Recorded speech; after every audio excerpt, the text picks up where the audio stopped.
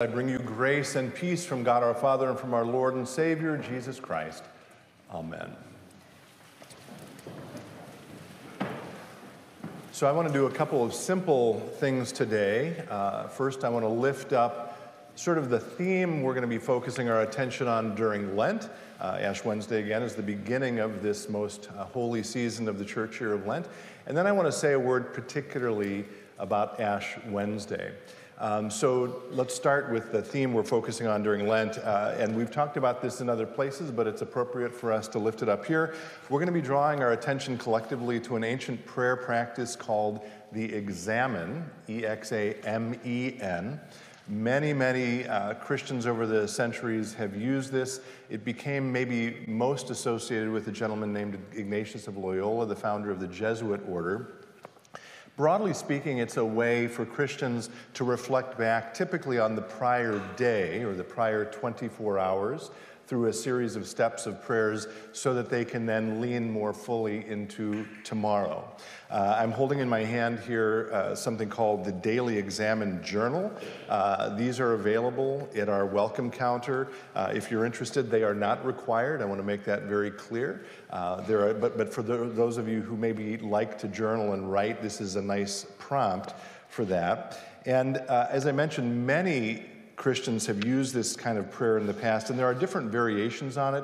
We're using a process of the Examen for this series made up of 5 steps, and they're actually listed here in the front of this journal, which adds a 6th, actually, which is simply conclude in prayer. So I'm going to lift up those 5 steps right now briefly for you.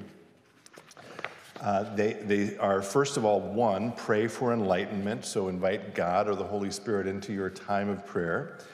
2, give thanks, and this author says review your day. Again, remember we're talking typically when we do this prayer practice about a review of the prior 24 hours. So review your day in a spirit of gratitude for the many gifts God has given you. 3rd movement, examine your thoughts, words, and actions. So review your day more systematically, hour by hour, focusing on your thoughts, words, and actions in relation to yourself, others, and God. That's the 3rd move. 4th, respond to God in prayer. And in this move, you offer to God those key moments with a prayer of either gratitude or, importantly, contrition. So you're looking back for the past 24 hours thinking, where did I sense God's presence in a way that makes me want to say, thank you, Jesus? And also, where did I sense that I maybe fell short in some way over the last 24 hours and I need to ask for forgiveness? And then the 5th move is make resolutions for tomorrow. And this author again says, using insights from the previous movements as a springboard, resolve to live more fully in Christ tomorrow. In my estimation, this whole prayer practice is, as many prayer practices are, an opportunity to try to more closely pay attention to God's presence, which is already all around us. And indeed, the opening of this little essay at the start of this journal, the author titles it, The Importance of Paying Attention. And I'm going to lift up just one short couple of sentences that he writes. He says, the ultimate purpose of this prayerful, spirit-guided examination is to become more and more sensitive to God's presence and promptings within us, not only while we are praying the Examen, but all the time. And as we get better at recognizing God's presence throughout our days, it becomes easier to more lovingly respond to his many gifts in our thoughts, words, and actions. So I'm sort of framing this up right now on Ash Wednesday as our main theme. For the next 5 Wednesdays during Lent, we'll gather for worship, our Holden Evening Prayer at 7 o'clock. Prior to that, from 6 to 6:30, there will be an opportunity for conversation with your fellow congregants led by a pastor. And then during those services, each of us pastors will say a few words about whichever move we're talking about that particular week. I celebrate that. I think it's important that we lift up prayer practices, and maybe we don't do it enough, honestly, in our tradition. However, the important point I want to make as we begin this Lenten season focusing on the Examen is that I could stand up here and talk about it a whole lot. We will talk about it over the next 5 weeks, Wednesdays in March, But the critical thing is an invitation to each of you to actually practice this. And I'm saying that, again, I hope in an invitational, winsome, not burdensome way. I'm not trying to lay a guilt trip on you. But saying or talking about a prayer practice or hearing about a prayer practice is one thing. Actually doing it is quite another. So again, my gentle invitation to you is to invest some time, some energy, every day if you'd like, or maybe a couple of times a week, to work through this. It takes 10 or 15 minutes. And if you need a prompt, by the way, I do want to let you know that in addition to this journal, we will send out a daily email using our email system here. Very simple. It'll have a reading. The reading actually comes from this journal, and it'll walk you through, again, those 5 steps. This is really important. Many of you likely received those emails from us. Many of you probably got the emails about the weather situation today. Here's what you need to know. If you are signed up for the generic emails, you will not get the daily email unless you ask us to send it to you so that we're not annoying you with daily emails, okay? So you can either send us an email at info@spdlc.org and we'll sign you up for it, or you can go to our website, go to our e-news section, and you'll see a little box for Lent 2023. Does that make sense? Okay, so if you want that, I don't want people to get halfway through Lent and say, well, where were all the emails? Okay, you need to subscribe to that, okay? Now, so that's the theme, the examine, and I hope you will enter into that sort of joyfully and intentionally at whatever level you can.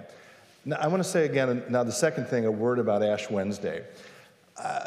I'm happy to be corrected about this. My instinct is that the culture around us, and I talk a lot about sort of how the culture perceives us as Christians versus I think who we really are. I think the culture around us probably looks at Christians on Ash Wednesday and has something like this in mind. They think, why are you Christians so negative? Why are you so morbid? Why do you go to church to have an ashen cross put on your forehead that says, with the words, remember you are dust and to dust you shall return? It's so depressing, right? Which doesn't surprise me, that cultural response, because why? Our culture, in my estimation, I'm happy to be corrected about this, in my estimation, our culture is very reluctant to enter into pain or grief or sadness or difficulty or challenge or, yes, death. Turns out, though, those are all an integral part of life. Can I get an amen to that? Which means when the culture looks at us and says, why are you being so negative? Be more positive, be more upbeat. My response to them is, it's not a question of being optimistic or positive or negative. It's a question of being what? Honest. And I would say that the culture, when it refuses to enter into pain or grief or sadness or difficulty or challenge or death, is being dishonest. Or it's being a state of denial. And honestly, I don't think it helps us much. So I want to suggest we come here on Ash Wednesday, as we come on other days of the year as well, but this is a particular time, obviously, to be reminded of who we are, to be honest about who we are. And part of that, yes, means that we are dust and we will return to dust. And minimally, I think there are a couple ways that that's helpful and meaningful. The first I've already mentioned, and that is that it allows us to be honest about ourselves, right? I love the quip, I've said it before, I think I'll repeat it here, that the church is a hospital for sinners. It is not a hotel for saints. This is not where we come, friends, and you all in your own lives can think of places where you do go to act like everything's okay, to put on your bright, shiny smile and pretend like everything's great. No, this is the place where we come in all of our brokenness, in all of our fretfulness, in all of our fear, in all of our worry, in all of our grief, in all of our concern about our own death. And we acknowledge that openly and honestly so that we can be in right relationship with God and ourselves and one another. Okay, so the first point is it allows us to be honest. And the second, this sort of willingness on Ash Wednesday, particularly to focus on our mortality, also reminds us that there will come an end to this earthly life. And it creates a sense of urgency.